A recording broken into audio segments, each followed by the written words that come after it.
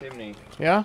And what he says basically is the whatever amount is outside. Yeah. You know, typically you want like 3 or so times as long inside. Roughly, yeah. And he says it's only like 1.7 or something like that. I mean, it's the ratio is not good. Yeah. Too heavy, falling. You know, let's put some piers below it. That's what he said was the basic idea. Yeah. Put one pier at each corner there. Okay.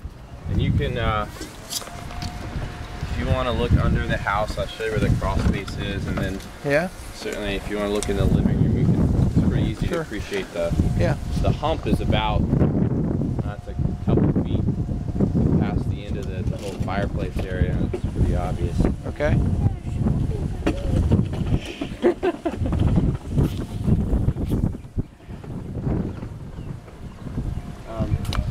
I may go feed this little guy lunch. Sure. Do you need me to show you anything else, or let me show you where the crawl space is or anything like that? Yeah, let's take a real quick peek. I don't know that John's report would be sufficient. Okay. And that basically what you're asking us to do is to put probably 2 6x6 piers on a appropriate foundation. One of my questions is, do you want a permit pull for this or what? Oh, a permit pull? I'm gonna give you A or B option. We can get the city involved and we can all go through a whole lot of problems, or option B is I'm gonna ask John to come out here. I will pay him to come inspect my work. And he will give you a professional engineering report, and he's more qualified than anybody at the city. I like B. I like B too, because you know, John is a good guy. Probably more streamlined, and he is not going to cut corners, I promise you. Okay. And we are not going to cut corners either. Yeah, no, I trust you. Okay. Can I take a peek at that living room? When I come out of here, I'm going to be dirty.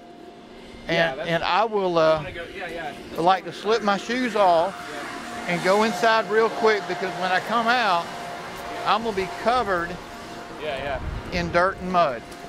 And I know that, and I don't want to go in your house like that. Okay. But see, the essence of the exercise is to make sure that you have a house that you're going to be happy with. Yeah. When we're done. Yeah. And that peak will disappear. I hope so. Sure. Sure. All right. Thank you so much. Bud. You know, it's got to be this way. Yeah. Okay. Good. Let's where's that peak? Now, if it's 1.5, that cantilevered that side, probably, where's it going to be? It's going to be underneath that rug, isn't it?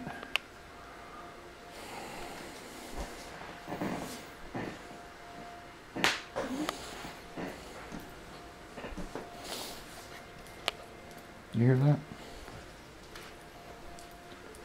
Found it. Found it.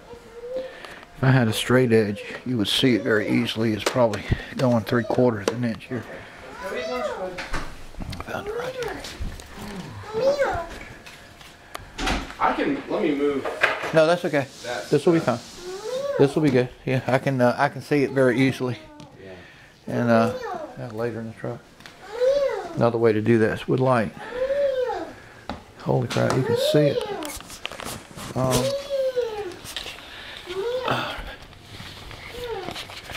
my God. If I could ask you to do me a favor, I'd take the lights off if you could. Yeah. And I'm not sure if this is going to do what I want it to do.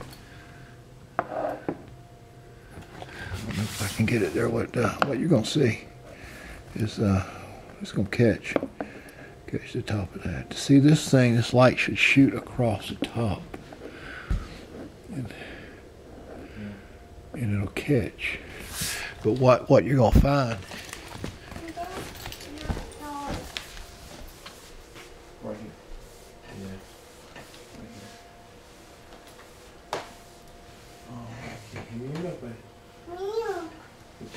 Is this it? What's that? Is this it? That's a box. This it? It's a skid steer. Can I borrow them in? Sure.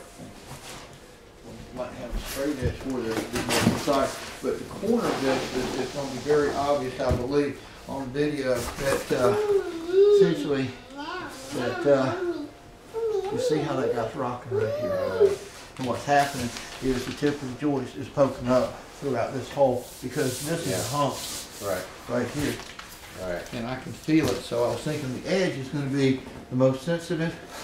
Yeah. And if I got the back of this box down, the front of it, and it basically it's like a teeter-totter, right on that point. And here is more accentuated. But this box is not going to be curved that much. But without a level, makes it a little bit more difficult. And I'm going to push it down. Push it like that. It can go all different ways. It can go all different ways. Okay. And I want to put your carpet back because I was the one that moved. Oh, no big deal. And yeah. But yeah. One thing you should probably know, we definitely did things in the wrong order. We knew everything, we'd do it a different order, but so we knew this hump was there, and this is way before John ever looked at it, or before I was smart enough to ask John to look. And we put this hardwood flooring about 2.5 years ago, and the hump was there, and the guy who did the floor tried to basically he put a little bit of like cardboard, and he tried to like shim it out to so that the hardwood wouldn't be so. I mean, we should have just fixed the lump first, but so that might actually complicate it a bit. What kind of floor is this? It's solid bamboo. Okay. This is pergo. Bruce. No, it's a laminate snapped together of some kind. No, I mean it's a solid. It's that thick. It's solid wood. He side nailed it. Yeah. Okay, so being side nailed, it's not going to be as easy to pull up unless we're just going to disassemble the whole floor and reassemble the whole floor and fix it, put it like it should. Yeah. That every piece has got to be pried up. Nails have to be removed.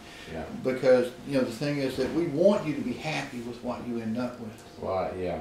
And with the shim material here, I don't know what you're going to end up with because I don't know what he used. I don't know how he used it. And I don't know what cardboard might achieve. It's my highest hope that he achieved a negligible benefit. Yeah. So that what happens is, if we can, and we got to be crazy careful about doing that, is to take an existing chimney, we'll dig a foot below it as roughly a 12 by 16, and we're going to get 8 inches of concrete in it, probably put some rebar around the perimeter. Right. And then we're going to slip from underneath a 6 by 6 pier up on each corner, and apply some house and try to raise it to the point where we lower this side, and it's kind of doing this now. Yeah. And we want it to do this. Right. And I don't know that we might have a Craftsman inside, and it might be me that I have my feet here and the cell phone. I say, I'm gonna call and tell you we're gonna be actively talking about what I feel as they push. Yeah. And I'm hoping they can push it level. This disappears. So have a nice house. Yeah. Yeah. I mean, I'd be pretty happy. If it got 100% level, I'd be pleasantly surprised and shocked and amazed. If it just got less than it is now, I'd be pretty happy. Hey, what happened in a friend of mine's house, really neat guy up in American Village, that we got up underneath the house and started pulling with 30-ton jacks. And he put in a shim basically because a beam wasn't sitting up here. And when he raised it, got shim material, got it level, every single one of his doors started opening and closing correctly. And he was about to say, okay guys, the next thing you got to do is shave off these 18 doors in my house. And I swear that every single door was like, oh my God, just stick it. Right. And he said, well, you can fix both of them, so I'm going to give you a tip. Yeah. As far as all that, I mean, I know exactly how he did it with the